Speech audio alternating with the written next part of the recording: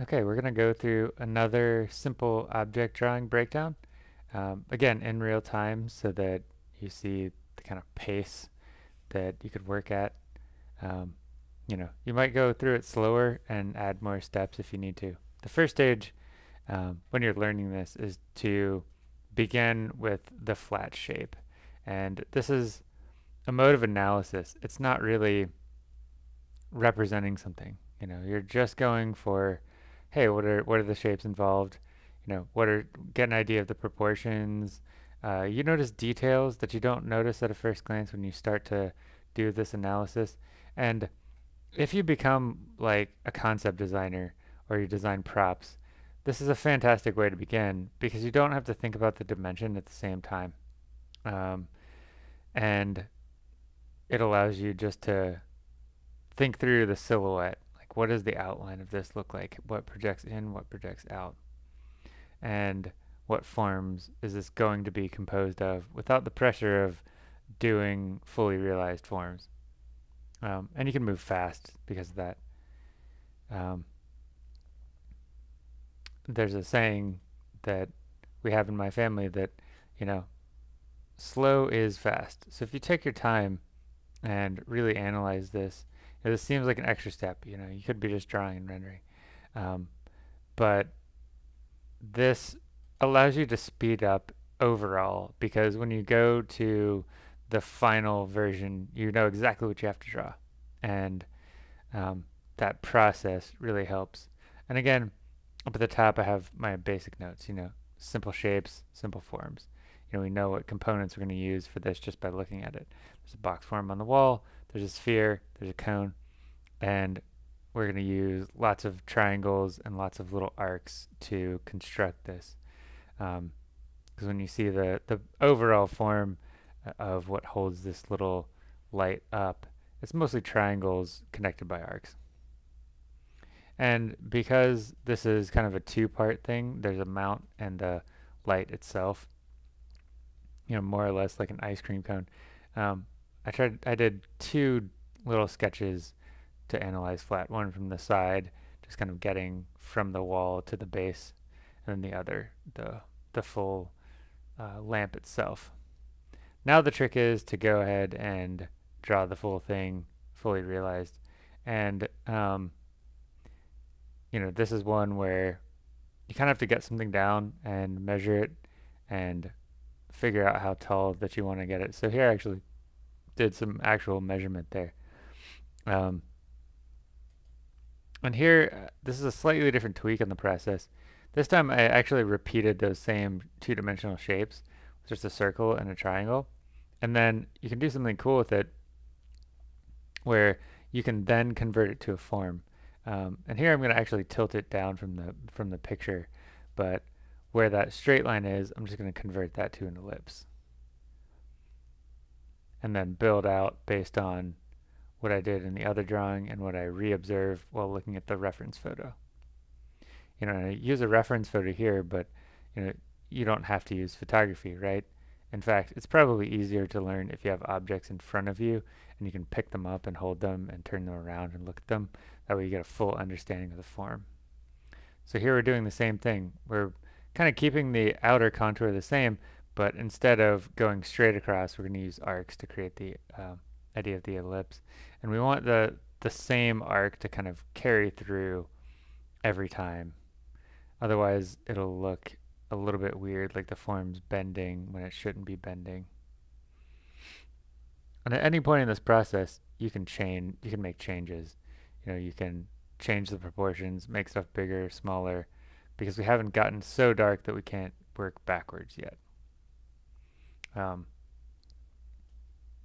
you know, and I do that all the time. Um, you know, they're not mistakes, because what it is you're trying to find this, you're trying to discover this thing as you draw it, discover what it looks like on paper, and that inevitably changes from the first lines that you put down. Like we can notice right immediately that the actual um, globe of the lamp is way too small. So we'll have to go back and fix that later.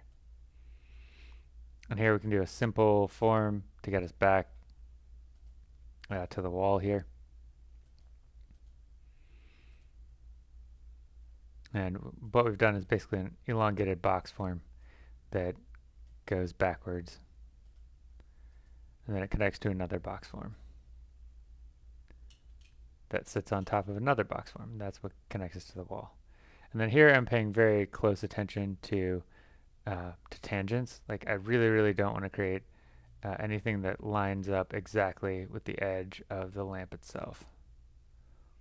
So I'm trying really hard to create a little bit of difference there. So here, I need to go back and change that proportion. That globe's going to run off the page, which is kind of a mistake. But then this is only an 8x10 piece of paper. It's pretty small. I'm trying to draw big enough to show you.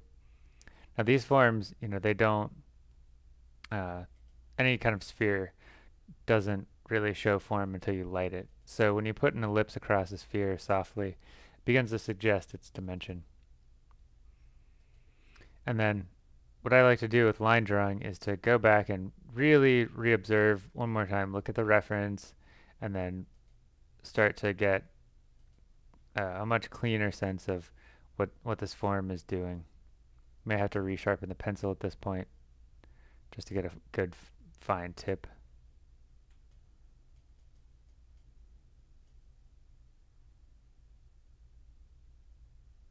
Make sure we have our transitions the way we want them.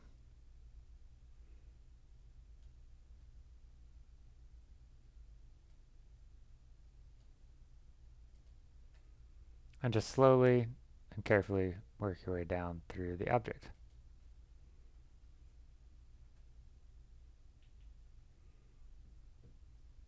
And if you see something on the object that's like very subtle, but you want to include it in the drawing, you need to exaggerate it so that you can actually physically see it, because sometimes details are too small and the medium doesn't really allow you to get those details in. So sometimes you have to embellish and exaggerate for the sake of the drawing itself.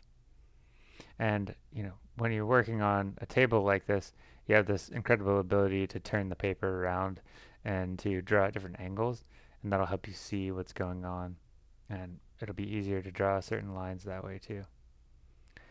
This is a distinctive part of the form that we didn't include on the shape analysis, but it has these little divots that go all the way around, and so I think we need to include them because it's very characteristic, and we have enough room now that we're drawing big.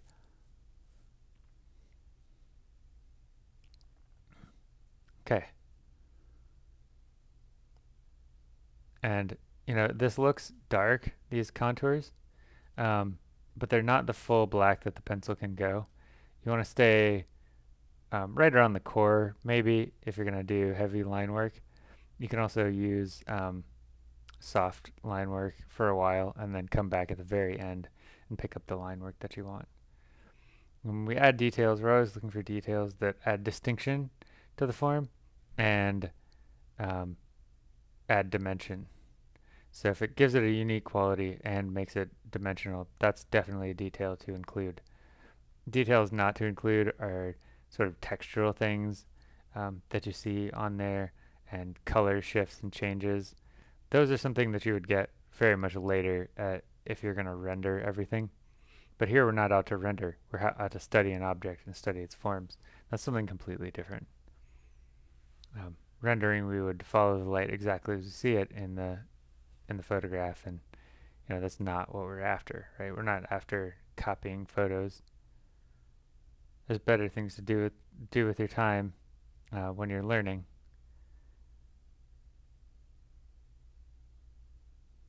And so here we're using the 5 value system again, just putting a tone where there's going to be shadows, imagining light coming from the upper left. And keeping it very simple.